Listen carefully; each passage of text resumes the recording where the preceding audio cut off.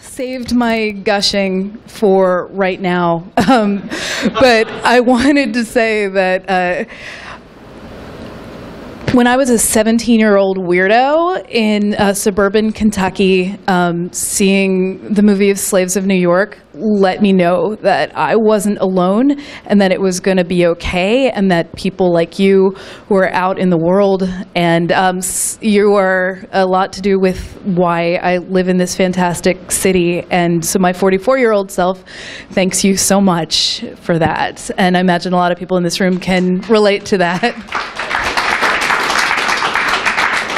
And we're even more fortunate now that you have written this incredible memoir. So can you talk a little bit about what made you decide to do this? Well, thanks, and also thanks for agreeing to host this, and thank you all for coming, and let me know if you can't hear me. I'll just stand up and shout. Gosh, you know, my mom, I was living in New York for all this time, and I was living in, I went to college in New York City in the 70s. I went to Barnard, and boy, the city was so different then, and it was just under severe bankruptcy, and it was super dangerous. It was the time of the panic in Needle Park, and it was one rough place. And I was a kid, and I had grown up in Western Massachusetts, and all the parents in Western Massachusetts turned the heat off because there was some kind of oil crisis. But my grandparents lived in, hey honey, my grandparents lived in Flushing, Queens, so we'd go and see them once or twice a year, and they had a super overheated apartment, and I always thought, wow, when I grow up, I'm going to move to New York so I can be warm. And so I was determined to get to the city somehow. So I went to Barnard, and it was a strange place to go to college. It didn't have like a real campus or anything, and it was for pretty sophisticated girls. Most of them were commuting from their apartments, and there was only a few dormitories. But I hung out in New York City, and then I left for a couple of years, and when I came back, it was the early 80s, which was quite a seminal time in New York City. And then my life went by, and when it was almost over, my mother got sick, so I moved to Ithaca, New York, where she had been a professor. And she had retired 1 year before that at age 80, and I thought I could just go and fix up things and get some home health care in there and everything. But what happened was she got worse, so I had to stay up there, and my kids said, I'm fed up with Brooklyn. So she came up to go to high school up there, and this was 2011, and I ended up just staying. And then I had to put my mom in nursing homes, and I couldn't leave her, and I just stayed up there, and I moved to a more even rural area, and I lost interest in the city. Like, I never thought that would happen to me, but I was no longer enjoying the city. I was no longer into the latest restaurants and the galleries and the galas and the museums and whatever was going on musically. And before, my love had been just to ride the subway and look at people and walk. I walked every neighborhood in Brooklyn, and all of a sudden, I just was no longer getting the joy or material from the city that I once had. So I'm staying there for the time being. And I'm in Schuyler County, which is like one of the most depressed counties of all of New York State. And the people up there, I felt like it was like a year in Provence, but without truffles, gourmet peasant food, indigenous music, architecture. The only thing I was left with up there was a recipe for the famous one dish of Schuyler County, which is called macaroni salad. Now, I want to share this recipe with you. Take your box of macaroni, 1 pound box. Cook it for about, I don't know, maybe 20 minutes. Okay, take a jar, a big jar of Miracle Whip salad dressing, and maybe about a salt shaker of salt. Combine the ingredients, and you could chill it, room temperature, however you like. And I mean, this is like part of my book. This is just like, oh my God, I found this rare part of the United States of America. Maybe it's not so rare, but believe me, it was just as intriguing to me as the New York City of the early 80s had been, with the art galleries and the kids. And in those days, like the early 80s, I had no money. take a bus. I was that poor, take a bus down at night because the subways were too dangerous. Get off in Soho. It was still like working factories, and they were making pins, needles, buttons. The bottom floors were just empty spaces. See a crowd of kids on the street in 1983, whatever. What's going on? Well, there's an art opening. Okay, I'll see what this is about. Nobody was like, you can't come in here. Go in there. Well, what are these paintings? Well, this guy used to, he's a janitor here. He's a janitor at this art gallery. He likes to paint his stuff on subways. Oh, okay. Give you a glass of really cheap, warm white wine. It's Keith Haring. He's got to show up at Shafrazi's. So, I mean, I like explored that city of that time and era, and I was just, gee, I'll write this down at night, and that was the city for me of my youth.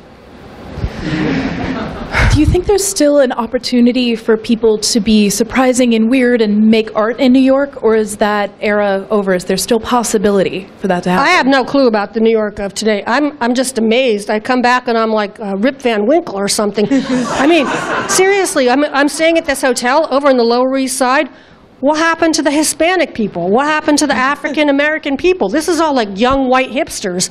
I mean, they're all like, they're waiting online to use the rooftop lounge at the hotel that I'm staying at for these like $20 drinks. I don't know what's happened to the city.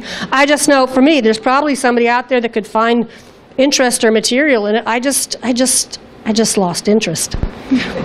Well, let's talk a little bit about isolation, because you're pretty far upstate and you spend a lot of time, with animals on a lot of land, and there's both comfort and upset in that. Can you talk a little bit about what that does to your soul, being by yourself like that? Not really. No, I can't. I just know, like, when I wrote these memoirs, I could put in anything I wanted, and so I put in some stuff about going to the supermarket up there, and I put in a lot, be forewarned, about a shrub. And recently I got a really nasty review for this memoir because I wrote a whole chapter about a shrub. Now, let me tell you, the reviewer said a memoir is not about a shrub. A memoir is an uplifting, illuminating look into a person's life and background. And I'm like, yo, nobody told me the rules for memoirs. Sorry, I got the shrub in there. Like, what are you, anti-nature? My neighbor was trying to chop down my shrub. I didn't know who was trying to hurt the shrub, so I tried to help my shrub. I protected my shrub. I put caution tape around the shrub. The shrub was sticking out over the sidewalk. The neighbor came, and I didn't know it was the neighbor, I swear to God. Did not know who was doing this. I figured it was like a drunk student that was angry at my shrub.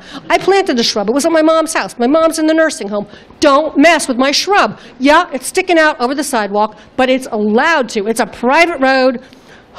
Okay, I'm trying to collect it. So, basically, I had to keep doing more and more things to protect my shrub.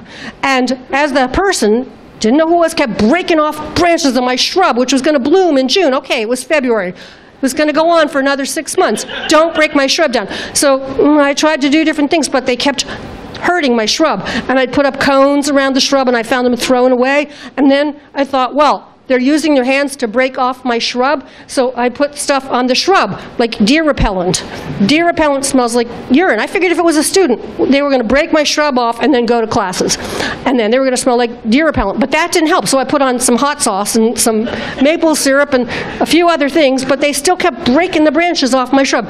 Anyway, finally, the neighbor sent me an angry letter about my shrub and said, like, he had his lawyer send me a letter saying, like, no shrub is allowed to go into the pedestrian walkway, and I'm a lawyer for your neighbor, and if you do not do something about this shrub, you're under a lawsuit. That's when I decided, like, get me out of Ithaca. Ithaca is an academic, they have health food stores, it's intellectual community, get me out of this place. So that's when I moved to Schuyler County.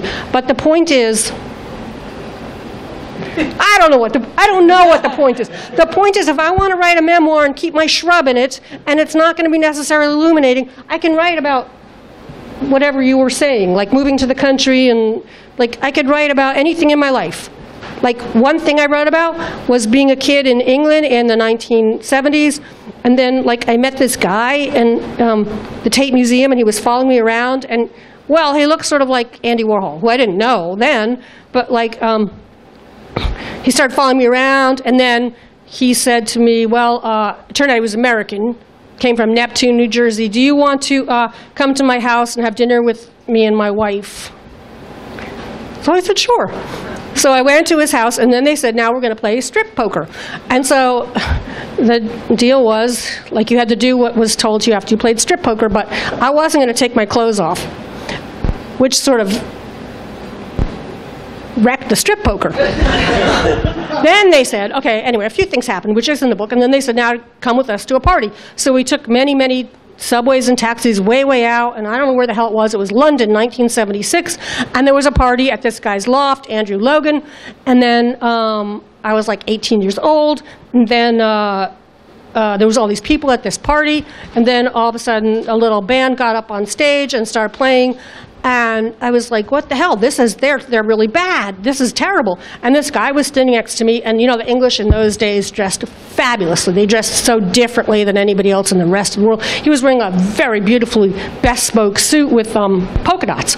And so I'm like, my God, this is a terrible band. And he's like, yeah, I know, but they're so bad they're going to be world famous. And so they played 3 songs, and then they got off the stage. By then, I was sitting in the other room looking sulky because the band was so bad, but I looked like an angry punk, which was the beginning of the punk movement. So the band came in, and the photographers gathered around and started to take my picture with this band, and it was the Sex Pistols. So I was like at the second concert of the Sex Pistols. So I kept having adventures all my life, and I had a lot more adventures than what are in the book, but whatever adventures I wanted to remember, I put in this book. Sorry, I did not answer about nature. I think you did, and I want to love something as much as you love your shrub. I want to feel that. And yeah, but so in the book you talk a lot about these amazing adventures and people you have run with. It's the Sex Pistols, it's Andy Warhol, it's all of these different people. Has fame changed in the time since you wrote that? Does fame mean a different thing? I don't know what fame means. Like, I mean, I've known Vincent and Shelley here, and Vincent was Andy Warhol's right-hand man, and I've known them since as long as I've been in New York. Fame meant, like, I was just writing these stories about going to art openings in downtown New York, and then all of a sudden, I was in New York less than 4 years, and I was on the cover of New York Magazine, and I didn't know what the heck was happening. And, you know, New York just takes people that are successful, that represent the city, and it basically chews off their legs. They don't like you having a success in New York. They like it just for 1 second, and then who does she think she is? And as Vincent can attest to, Andy Warhol was so famous in his lifetime, but he was very much maligned. The critics did not care for him. He didn't have a gallery in New York in his lifetime. He just went on, and he was very loved in many ways. Construction workers, he had done a Pontiac commercial. Construction workers would be like, "Yo, Andy." He was part of the city, but until his death, he wasn't ever really given credit or accolades the way he was following his death. And I'm not saying I should have been given credits or accolades. I'm just saying if you get a little bit famous, like I was on the cover of New York Magazine, then all of a sudden it's like, who does she think she is? But I didn't think I was anybody, you know? Well, there's this notion that fame comes with money, and you talk a lot in the book about how that is not necessarily true. So can we talk a little bit about that? Because financial anxiety runs throughout in a really pretty solid way. I don't know, I know some of you are writers, and Vince, you're a really fabulous writer, but I know that for most American writers in this country, if they're not teaching at a university, very few of them make a living off of their writing. And I mean, maybe Stephen King, Daniel Steele, a handful of writers are really able to make a living from writing. For the most part, people aren't really reading that much. And if you go downstairs, you can find books for $2. I would rather have the $2 book than pay out the $30 for a new book, you know? I mean, my odds of it being anything decent or readable are just as good. Yeah, and everybody should buy the book. Buy the book. Buy the book and buy her lots of champagne and meals and treat her like the fabulous life that she deserves. Because in the book, there's a lot of you putting yourself out for your parents in a pretty extraordinary way. And the thing that kept hitting me in the heart about this book is the contrast between these adventures you had and then the reality of having to, clean up your mother when she had soiled herself. And, I'm sure that had to be a tremendous, emotional and cultural shock for you to have to deal with. So can you talk about that a little bit? I was really lucky because my mother was always my best friend and my main supporter. She never had any money, and she was fired. She was a dietitian when she got married to my father. Back then, women got fired as soon as they got pregnant. There was no other jobs for women.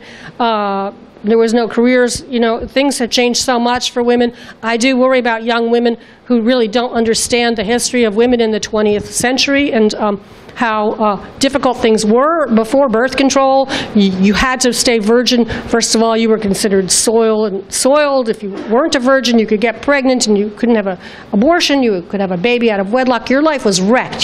Things have changed. There was no jobs for women, really. My aunt got a PhD in economy, and she could get a job as an secretary for an economist.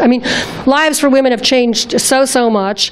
My mother went back to school and began writing poetry and got her MFA, and finally at the age of 50 got a job at Cornell, and by the time she retired she was a professor at Cornell. But the main thing was, I think, why I became a writer is that my mom was so supportive of me, not financially, but just psychologically. She never said to me, you should get a job as a lawyer, you should get married. She was just like, look, I'm not even going to say you're a great writer. She's just like, this novel starts at page 30. That's where it really takes off. Keep going. You have talent. If this is what you want to do, I'm 100% behind you. And all I can offer you is my extra spare bedroom if you bail out and need a place to live. So to me, that was a huge support. She was reading my books. She had great critical acumen. We grew up together reading book after book after book. We talked about the books. I think my book also talks about meeting Lawrence Durrell in the south of France. He said to me, his mother was the person that said, keep at it. It doesn't matter whether it's your father or your mother. You have to have somebody in this world that really believes in you and supports you, I think, to be able to survive in an art thing. Yeah, and you talk in there also a lot about this sort of the very complicated man that your father was as well. When I grew up, it was the 1960s in a small town in western Massachusetts, Amherst, Massachusetts, and then the 60s sort of trickled down from San Francisco, so my dad started smoking pot, and the thing is, since I was 8 years old, I've never seen my father when he's not stoned out of his mind. Now, I'm not going to tell you my age, but that was a long time ago. And the thing is, marijuana, great, it should be legalized, what the hell. But I don't think it's been mentioned about long-term marijuana substance abuse at all. I think it really alters people's personality. And I also think there's been very little scientific research done on marijuana, what its real effects are. People say, oh, smoking it, I feel so much better, blah, blah, blah. There's not really been any scientific research done on it, but long-term marijuana effects are tremendously transforming, no more or less than alcoholism is. So in my opinion, having a dad who was a big pothead from the 60s to now is quite a unique perspective into what that particular drug can do to somebody. And I don't know, the guy's nuts. Well, it definitely felt like you were trying to very much protect your daughter from that. Yeah, and we'd go up there, my dad was high all the time, and the marijuana got stronger and stronger since I was little. Before it was just like this joint, and then it got really strong, and people were really breeding strong types of marijuana. And then my dad would be like, yeah, my friend came over last night and I gave him a toke and he fell over backwards in an epileptic seizure. I was like, oh, that's really funny. Then I would go up there with my husband, and my husband would be saying to him, look, Julian, please don't smoke around the kid. But I don't care, smoke around the kid, but just don't try to get her high. On the other hand, I knew what was going to happen, and I knew because it had happened to me. And sure enough, my dad was always on my kid's case when nobody was around. Get that kid high, get that kid high. Same as with me. Boy, took me and my kid one time each. After that, I never smoked marijuana again. And my kid actually pretty much lost interest after that. So whatever my dad did, I can offer him as a cure. You don't want to get high after you smoke with my dad. Too weird. Really weird. It's another planet that guy goes on when he gets high. It's another planet. Well, at one point, you know, it would have been somewhat taboo to sit here and talk about pot. There's a great chapter in here where you talk about the sort of taboos that you busted, and in particular, you stood up at a reading and said, "After I became a prostitute, I had to deal with penises of every imaginable shape and size," and you caught some heat for just using the word penis in there. Now it would be nothing to, I just said it again, penis. What would you have to, do you See, find, I always are people remember shockable? that story. That, like, I wrote this story, I think it's the first story in Slaves of New York, and it was about a prostitute, and I'm like, well, what's the main thing a prostitute has to work with? It's going to be a penis. So I wrote this story, and then like I really had a hard time placing this story, and finally it was in the early 80s. I think I wrote that story in 79, and I showed it to my mom, and it wasn't like, oh my God, my daughter wrote a story about a penis. You know, it was just like, oh, okay, well, this is a pretty good story. So then I published the story, and it was in a small literary magazine. Then finally, I'm asked to go and give a reading at Symphony Space, and I'm like, and this was still the early 80s, and I didn't want to stand up in public. The president hadn't yet come out with the fact that he had a penis. He was still in the closet about the penis. It was like pre-Monica Lewinsky, you know what I mean? Like, nobody had a vagina. Nobody had a penis. Only thing women had was, like, they had breasts, because we had J.P. Donlevy and we had Philip Roth, and we knew women had breasts, but the other parts of the anatomy didn't exist. So, like, here I am, I'm really young, and I've written this story with penis in the front sentence, and like the whole trip, finally I'm invited to read at Symphony Space. I had one story published in the New Yorker, and I'm going up there like, please, Tama, please don't make me read that story about the penis. Oh, Tama, you're going to read that story about the penis. It's like, wait a minute. Who's the sadist and who's the masochist? I'm both in the same body. So I get up to Symphony Space, and I mean, the other people read and read. I think I was like third on the list, and by then the audience is tired, and I'm like, no. You see, that word was completely taboo. So I get up at Symphony Space, and I like, after I became a prostitute, I had to deal with penises of every imaginable shape and size. So first, like, there's dead silence in the audience, and then, like, somebody, like, and then all of a sudden, like, everybody breaks out laughing. And at that point, it was like, oh, my God. I, like, shook up this sleepy audience, and it was just unbelievable. But it was one of the major humiliating experiences of my life that nobody would have to have now, because we can all say penis and vagina.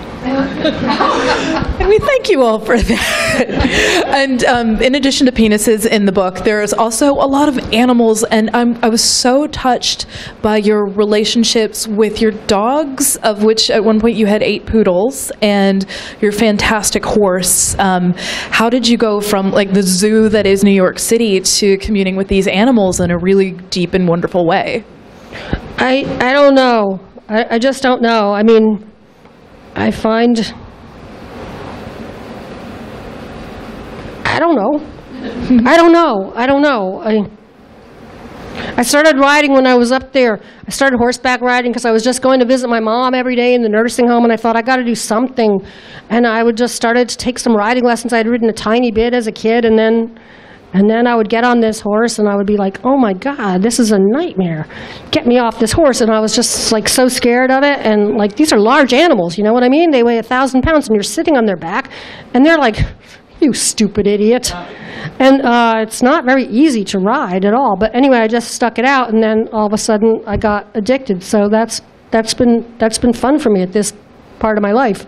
Now, I couldn't really move back here because it's just not set up for horseback riding. I ride out, I'm like on the Finger Lakes now, and it's fantastically beautiful at this time of year, but from November until May, it will be hideous, and it's gray and rainy and muddy, and it's absolutely unlivable. We have restaurants in Schuyler County. They consist of Wendy's, Domino's, and a pizza parlor.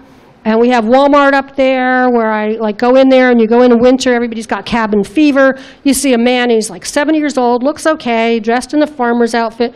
You're waiting on the checkout line. He turns and spits on the ground. Like, whoa, we're in Walmart's, and you're just spitting on the ground. I mean, this is an amazing place up there. But during the warm, nice months, most of the time, too, it's hunting season up there. You can't, ride with any security or safety. These hunters, there's like a big hunting area.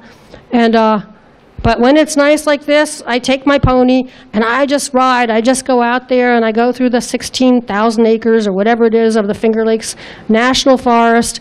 It's fabulously beautiful, but Schuyler County, as I say, is a depressed area. And Tompkins County, the nearby area, it's like we're banning plastic bags. There's no more plastic bags in Tompkins County. Schuyler County, it's like, hey, let's get rid of our old bathtub. We're going to get a new bathtub. Well, okay, what should we do with the old bathtub? Throw it in the woods. So I can always, on the horse, find my way back through the Finger Lakes Forest, because you just have to remember where the old bathtubs have been left along the way.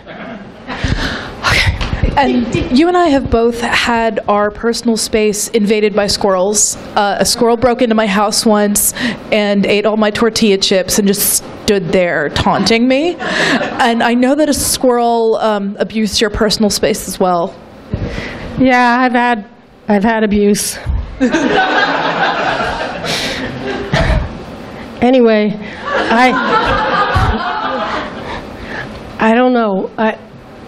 It seems specifically it had defecated on your manuscript at some point. All right, yeah. Yeah, they're pretty much just Satan of the woods, so far as I'm concerned. No, when I moved up there, I became a licensed wildlife animal rehabilitator. You have to take a question pass test. It's a lot of technical stuff. I don't know. I was trying to get my kid into college, so I said, kid, take the test, we'll study the book together, and you'll become a licensed wildlife rehabilitator. That'll get you into college. So we get the book a week before the test. You got to go and take this test, and you'll become a licensed wildlife animal rehabilitator if you get 80 out of 100 points. So we're studying the test. There's a lot of hard questions, like if you find a baby fox, is a vet allowed to administer live rabies vaccine? No. A vet cannot administer live rabies vaccine. If you have an animal and it's this raccoon and it defecates, how do you get rid of the feces? Can you bury it? No. Can you put it in the garbage? No. You must use a blowtorch on the raccoon's feces. So then my kid got to be, we passed within 1 point of passing. So we're the world's worst licensed animal rehabilitator. So meanwhile, the kid's Mom, please get me off this list. I can't get any more of these phone calls from the people finding baby squirrels and stuff. So I'm still at it, right? And my house is invaded by mice. So I'm putting out the traps and the poison because I don't want the vermin in my house. Then I get the phone call. Hi, I got your number from Cornell University. You're a licensed wildlife rehabilitator. I found a baby mouse. I put it in a bathtub, and now I've got it in a cage, and it's out on my porch. How do I raise this mouse? I'm sorry, lady, you don't want the vermin in your house. You know what I mean? You can't be a wildlife licensed rehabilitator with an attitude like that. That's a bad attitude. So what is the thing that you hope people most take away from reading this book of your fantastic, amazing life? I don't know. You either just have my sense of humor or you don't. Because like I say, the woman said, these memoirs, they're not illuminating, and they're not insightful, and they're not touching, and they're not evocative, and they're not all the things the memoirs are supposed to be. But you know what? It's just a book. You just want to read a book and be somewhat entertained for a little bit, and that's it, really. That's it. And I promise all of you are going to be incredibly entertained by this. And I'm thinking, are you ready for some questions from the lovely people out here? No one's ever ready, really. No, I thank you all so much for coming and everything. And questions? Anyone? I wanted to ask you about the 80s of the decade, because the years I was in high school, and I always saw it as a kind of unique, creative moment. Like there was all these musical artists who got their start there, like Madonna, Prince, Boy George. It was just a time of incredible change, and people make fun of it now. I'm like, there was something to make fun of. Incredible things got started, the computer and different things, and the new age music movement. I think you typify that because you kind of evoked the whole spirit of that decade. It wasn't the 60s, it was like a time when things were solidifying, but there was still a lot of artistic ferment. And I was wondering, when you look back in the 80s, do you think of it as this transformative time? Do you think it was just another decade? Like, do you see it somewhere between that? the question is, was the 80s, do I look back on it as a transformative time? And the thing is, I don't think any of us really thought that much at the 80s when it was happening. I was there and thinking like, whoa, how come I didn't get to be through the 1960s? That was a really cool time. And then like the 80s were there and we were just running around New York, and yeah, there was a lot of fun stuff going on, but I just kept thinking, it's so lame. I didn't think 30 years later people would be like, well, you were there in the 80s, that's amazing, like the 80s. I didn't think anything at the time. I'm still not thinking. Anybody else? Will you write more fiction? The question, will I write more fiction? I just finished a novel, a rough draft of a novel, and my fabulous agent, Christopher Schelling, is here, and he's going to help me fix it up. And it's been hard for me because always before, my mom, as I said, would read my drafts when I would get stuck, and then she would say, well, this book takes off at page 30, keep going, and so it's been really hard for me. But thank goodness I have Christopher, who's encouraging me and is helping me shape it. Anyway, I wanna say thank you all so much for coming here. Hey, yeah, thank you so much. I believe